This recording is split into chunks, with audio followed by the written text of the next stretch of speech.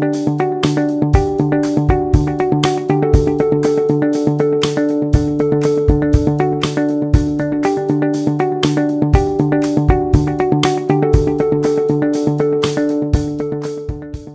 I'm Marc from Veera Control. In this edition of Tips and Tricks, I want to talk about firmware upgrades and the steps that you should take to ensure that you have the smoothest firmware update possible.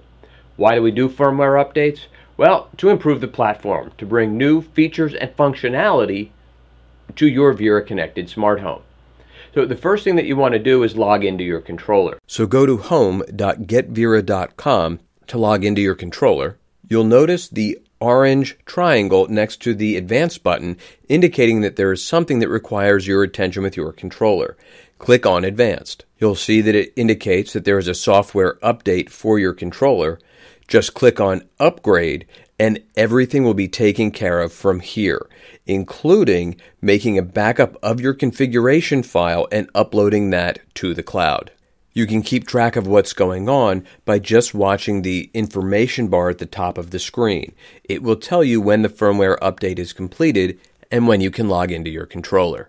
Once the upgrade process has begun, do not unplug your controller. Your controller will go offline while going through the updating process. Once the process is complete, it will reappear in the portal.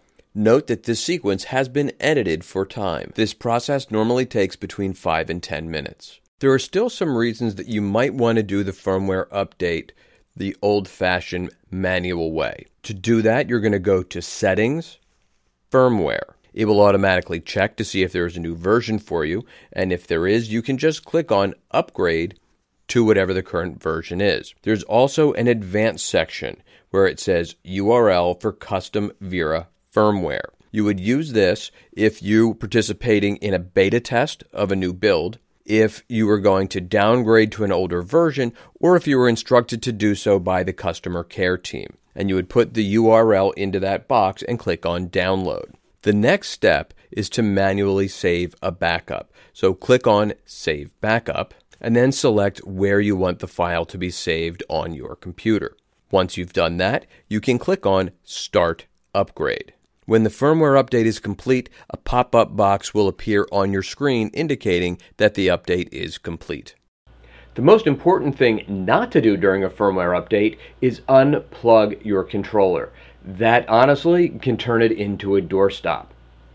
You want to make sure that the update has fully installed and that your Veera controller has rebooted itself before ever unplugging or disconnecting your Veera controller.